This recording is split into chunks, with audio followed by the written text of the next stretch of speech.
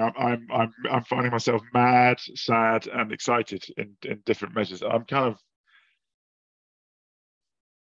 the state of the world is outrageous. The fact that we're talking about 1 billion people living such vulnerable lives, and is something to be angry about. And as many have said, we need to channel that anger into constructive operationalization, not throw stones or shout. Although shouting sometimes helps. I'm also sad. I mean, I think thank you, Sheila, David, for bringing such a diversity of voices and hearing from colleagues in Palestine and Sudan and Yemen in the most extraordinary, challenging circumstances. It's hard to hear, but it's good to hear because it keeps us real, like you say. But I'm also really excited. I just listened to the quality of leadership on this call. I hear a lot of big hearts. People really pouring your life force into trying to improve the lives of the global community, but at whatever level you're operating at.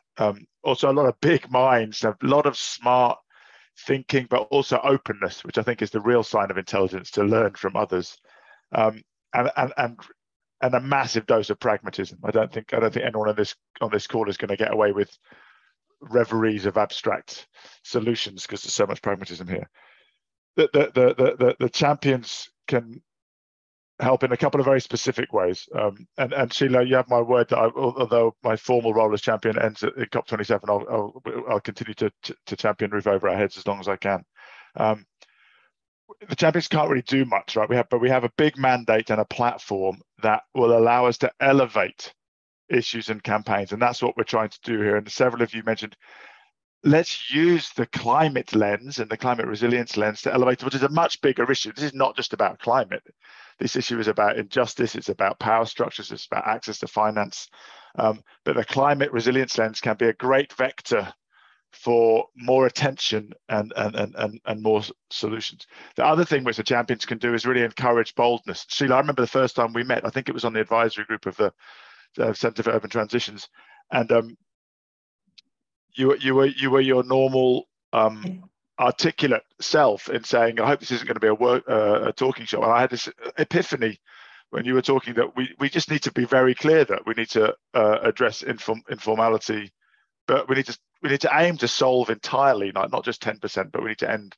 And so I think that I love the boldness of roof over our heads. And I think we have a real opportunity with the next two COPs being in Africa, and Amira, and it's great to have you here. The Egyptian presidency is really focusing on resilience, finance, climate as a fundamental economic development issue, and that we have to, as several have said, solve for climate resilient development, not just climate mitigation or climate resilience.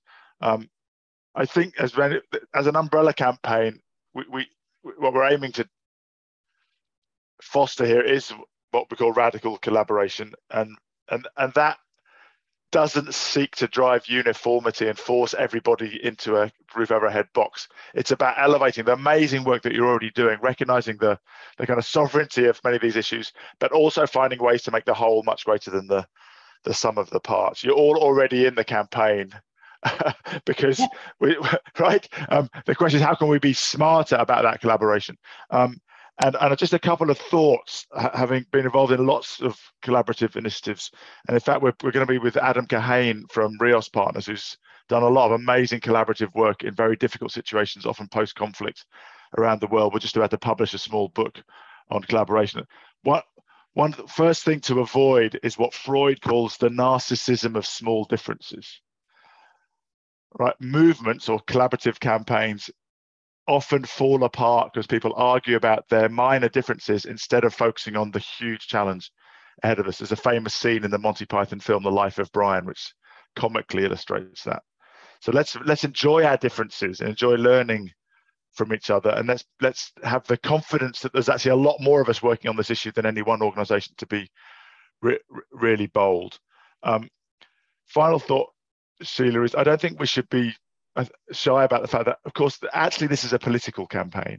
I don't mean it's a campaign to run for office, is what we normally mean, but it is a campaign which is seeking to reconfigure the patterns of power and injustice and the distribution of attention and money. And so, as all political campaigns, the narrative really matters.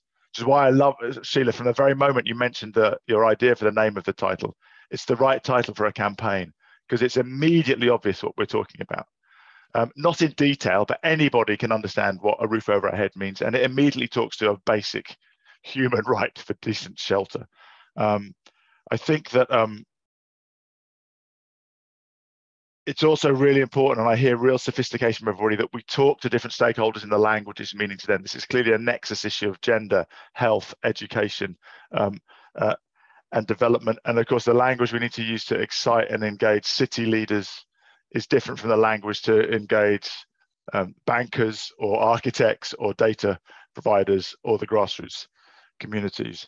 But I think we have a real opportunity between now and COP to build our collective story and have that story of the launch of the roof over our heads, of the need and the opportunity to be one of the big stories that comes out of COP27, and use that to launch a concerted effort of radical collaboration for the rest of the decade to make a difference with and for the lives of those most vulnerable in our urban environment. So Sheila and everybody here, thank you so much for all your big hearts, your big minds, and your pragmatic hands that you bring to this. I'm really excited to be working with you all to make this a success. Thank you.